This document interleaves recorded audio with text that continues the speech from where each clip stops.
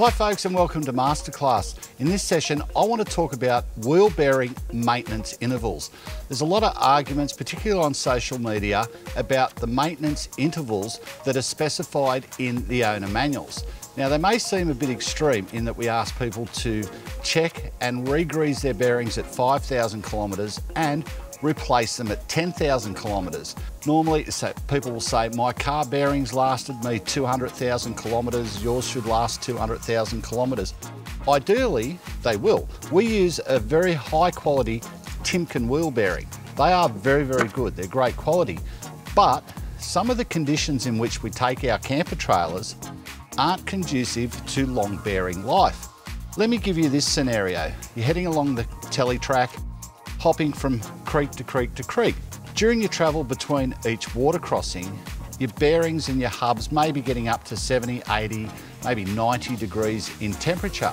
If there's not a long queue at that water crossing and you dive straight in, the water's deeper than the hubs, you cross through the water, what actually happens is the entire hub assembly cools very, very quickly. And the only thing protecting the grease and the bearings from water ingress is one, a friction fit grease cap, and two,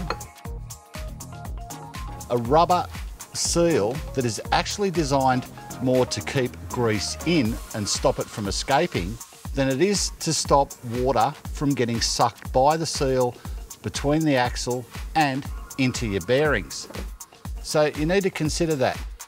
Also, while you're thinking about that, if your four-wheel drive doesn't have extended diff breathers, think about how much water you may actually have in your diffs from not letting them cool down before you've gone across water crossings that are deeper than the breathers on top of the diff housing.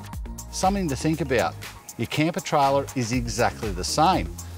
Another scenario, there's a track just west of me up in the Blue Mountains, and it's very, very popular on weekends.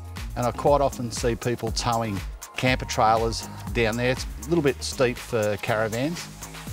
And it is first gear, low range, all the way down. And if you're towing, you are actually riding the trailer brakes all the way to the bottom. It's very steep. And when you get to the bottom, I'll guarantee that your brake hub temperatures are well in excess of 100 degrees. I've towed down that track myself. When you get to the bottom of the hill, you turn, you go 40 metres, and there is a creek crossing that is nearly always deeper than the hubs. So you've got a lot of temperature. You hit the water without letting things cool down. They suck water into your bearings. You continue on, and to continue the full length of that track is about another 100 kilometres. You pop out on the highway, head home, and park your trailer up for the next month or whatever till you've got some more annual leave or another long weekend. Your trailer is sitting there with moisture in the grease and amongst the bearings, and simple as that, there is no corrosion protection on a set of bearings other than the grease. Trailer sits there, you do that sort of trip a couple of times, next thing you know, you've only done a few thousand kilometres, but you've tortured your bearings in the worst possible way and they fail. You take trailer out, there's enough rust on them that they fail, they seize, they spin and weld themselves to the stub axle, and people are screaming, oh my God, this trailer is poor quality, when in actual fact, it's been the way you used it. So that's why we set the intervals at what we do. Hardcore off-road four-wheel drive, lots of water crossings, check them every 2,500 Ks. Absolutely check them every 5,000 Ks. And under those sort of circumstances, you should be replacing them at 10,000 kilometres.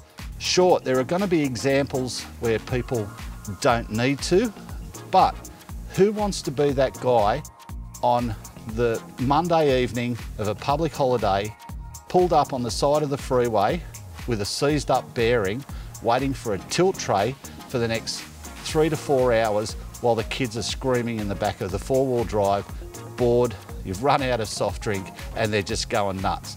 Don't put yourself in that position. Follow the guidelines in the owner manual and you'll reduce the risk of failure to as close to zero as possible. Anyway folks, that's enough from me.